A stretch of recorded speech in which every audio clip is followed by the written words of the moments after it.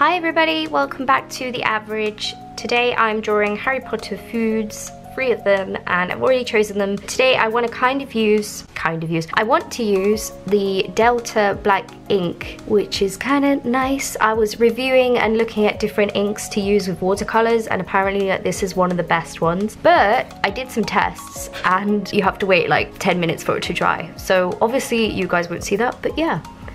I need to know the lesson, and I have a lot of fear because once I ink everything, I want to know that it will stay inked. Okay? Because what I want to do is do ink and then watercolor on top, which makes sense to me because then I can rub out the pencil lines. So, if you're wondering why I'm doing that. And I'll be using, why did I say that again? I'll be using this dip pen. It's been a long time since I've used one of these because I used to use these all the time in university. I even did my whole graphic novel using just a dip pen and ink, and I really enjoyed the way that felt, because I think what I did was like eventually the nib kind of bent into a position that it felt really nice to be able to use it that way. I know that sounds really bizarre, but if you're using one of these nibs every single day for hours on end, it kind of feels good. Everyone's like, no, you bend them and then you have to get a new one, but actually no, I kind of enjoy that more when it's slightly more bent to my shape. I also feel like the positioning of this pen is really strange because the opening where you put the nib is at an angle, whereas one I'm used to using is like straight forward one, if that makes sense. And so this one took a little getting used to, but yeah, I'm used to it. So as you can see, the first thing I'm inking is the pumpkin pasties, which I have drawn out previously, and I think I searched online like about Harry Potter foods, because obviously I've read all the books, but it's been a while and I wanted to get like some different ideas of what I could draw. I do just really like the rough texture that you get with nib and ink. This watercolor paper is obviously a little bit toothy, so it's kind of hard to do like a straight line. I think I like the way that comes out, sort of a skew characteristic style, and it kind of reminds me of like Quentin Blake a little bit when he just does this really scratchy rough nib and pen ink kind of drawing and then watercolor on top. I think that's a really cool style. Obviously it worked out for him pretty well. Yeah, so I just wanted to try something different, and I do miss the nib and ink pen. Like I said, I used it a lot when I was in university, and this one's a little bit different, so it is kind of a learning curve to get used to it again. The best way to get used to something is to practice using it, right? So here we go. And I've got to remember that I need to wait 10 minutes for this ink to dry. That's the problem, because I'm very impatient, as people who have watched this channel for a while will be aware of. I just like to get stuck in. I don't like to wait around for stuff, so maybe this is the wrong art supply for me to use, but hey, let's give it a whirl, shall we? I think a lot of people who do comics use inks and just brushes to make lines. I remember when I was in university, there was this guy on my course and he was really like, oh, everybody at Marvel uses brush pens, blah, blah, blah, you should use those. And I was like, I use whatever the dang heck I want, thank you very much. Like, what is this? Why are there such rules to, like, I love how I'm getting annoyed about this all over again. It's been a few years, Steph, calm down. It wasn't even that annoying, I don't know why I'm like cross, but it was this guy who's just like, I know everything there is to know about comics. Again, drawing with like nib and ink kind of feels like you're giving it that handmade feeling, because it feels like you're scratching away something. Everybody no doubt is going to tell me that I'm using it completely wrong, but as I said, I think you can use, you know, art materials in whatever way you want, even if it is wrong. If you make something you like and it works, then how can that be wrong? Oh yeah, guys, words of wisdom for you, coming at you through the screen.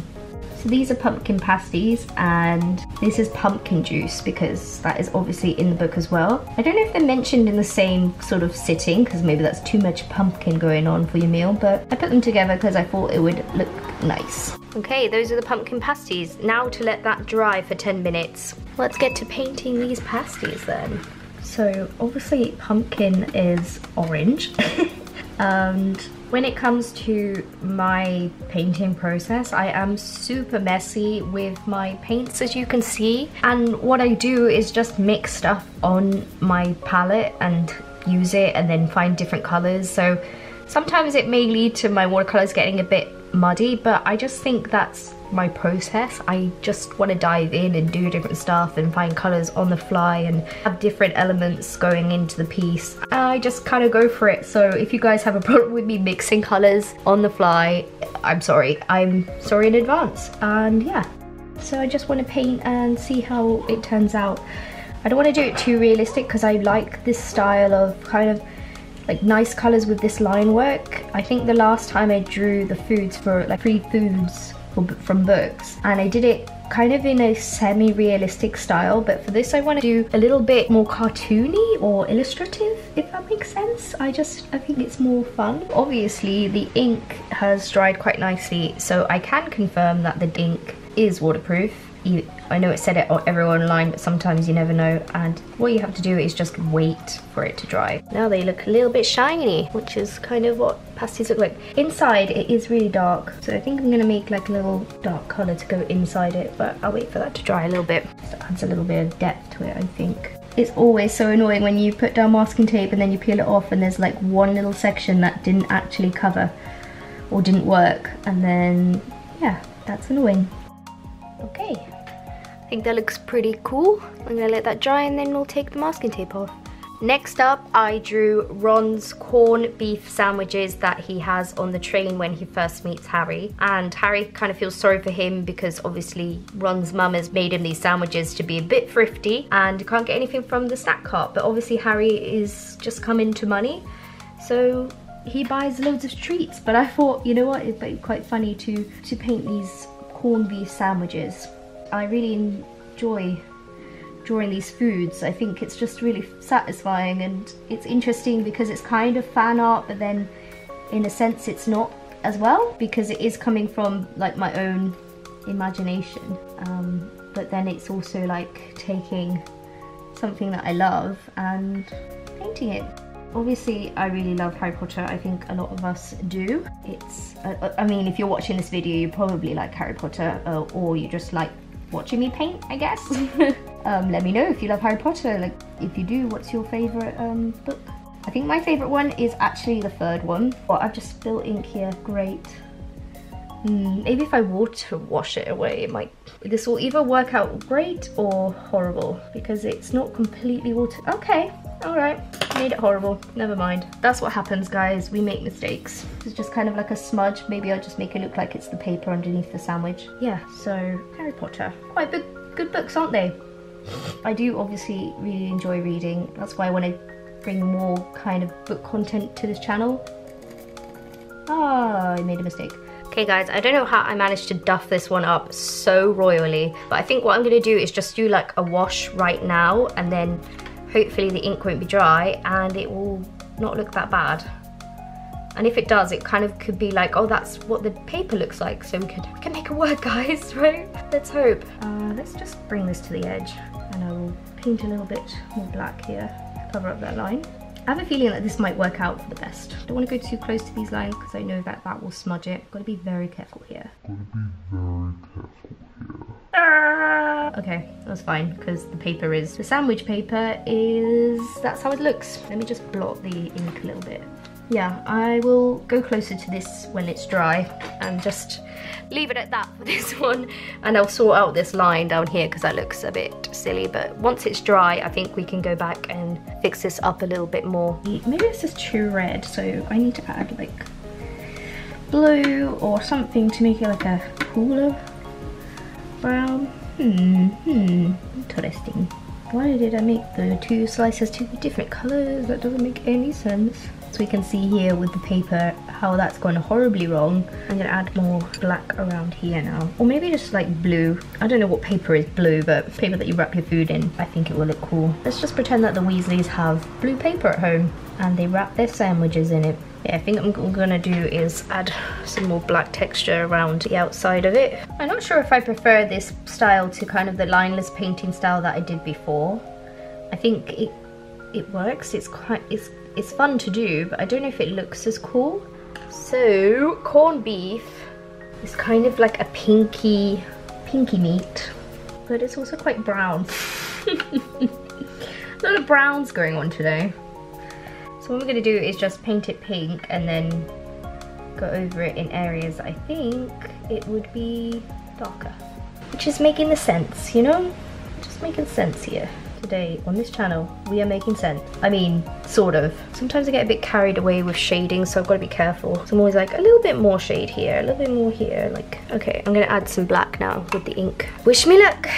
This could all go downhill here. Oh look, it looks kind of moldy now. Not a huge fan of this one. Although the sandwich is looking quite cool if you ignore all the black around it. Okay guys, I found a little bit of a solution to my conundrum of this black void. So what I want to do is just go over it with white poster paint, and then like you can still get the textures from underneath, and then I think I'll just do the details of paper, and I think it will work out because it's kind of working anyway. In the end, it worked out. That looks much better. And now I'm gonna just do some details on an illustration I've done before with Harry Potter on the train. So obviously like these hash browns appear, these corned beef sandwiches appear on a train, on the train. So in my drawing of the train, I did it all quite red and luxurious. So I think I'm gonna do the background like a bit of a reddy, yeah, a red background, so just to make it individual to the other ones as well, and to hint that it's on the train. I think that looks quite interesting. The next one is sherbet lemons, because we all know that Dumbledore is partial to a sherbet lemon. Lemon? I love sherbet lemons. No, but honestly, I really like sherbet lemons as well. I think they're really good. If you haven't had them before, they're kind of these hard-boiled sweets that taste of lemon, and then in the center of them is some like powdered sherbet. So once you like either suck down to the powder or bite it, you get this like kick of sourness, and it is delicious. And I think they come in like powdered sugar as well, so they're just really, really terrible for you, but delicious as well. And I am partial to a sherbet lemon, guys. I really want one now. Yeah, so about the drawing, I wanted to have just the foods in the drawings, but with the sherbet lemons, it was a little bit like, well, they're just going to be like circles or lemony shapes of boiled sweets and nothing else. So I wanted to have like maybe a little jar. They've just been spilt out onto the table. So I did that to just like make the illustration have a little bit more to it. And then I thought, because they are Dumbledore's like favourite sweet, or one of them, I wanted to have a phoenix feather on the table, just so as if it's been, you know, discarded down next to these sherbet lemons, because it's a little nod to Dumbledore, who obviously has a phoenix in his office. I mean, obviously they're all bright yellow, so I don't know why I've drawn these so small as well compared to the other one. That would be my one takeaway for this piece so far, is that composition wise I made this a lot smaller than those ones, and I think that's because in my mind I was like, okay, I'm gonna put a jar here full of the sweets and then the feather, so I was like, okay, I need to make everything a lot smaller. It just turned out that the whole composition is kind of a lot smaller. Alright, done. No, I'm gonna add shading to it, but for now I'm gonna draw the phoenix feather, and then I'll do like the bottle, and then I think I'll do just like a nice orange hue, reddy hue around. Guys, I think we've managed to do a painting without any brown on it. It's pretty crazy. I need to add some brown. I think what I want to do for shading for the sherbet lemons is just like maybe a light orangey colour, and then it can just add a little bit of depth to these. I'm not sure what colour I want the background to be. Didn't test that colour at all. It's fine. Okay, if you can see, the background is kind of like different shades of purple, and like obviously that's because I've been mixing it as I go, and each ratio of the blue to red is slightly different each time, and that's kind of why I like mixing it on the fly as well, because you get kind of like a mixture of colours, and I think that's really satisfying to look at. Okay guys, I'm gonna say that these are the final drawings, otherwise I'll just be here forever. So the only last thing to do is to get that peel on. Oh yeah. Ah, the crispest line.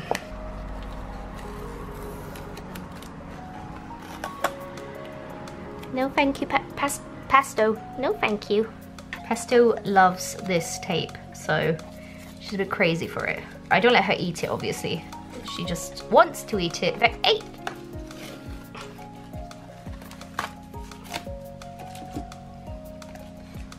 Oi! The last stretch of peel. Okay, that is the final one.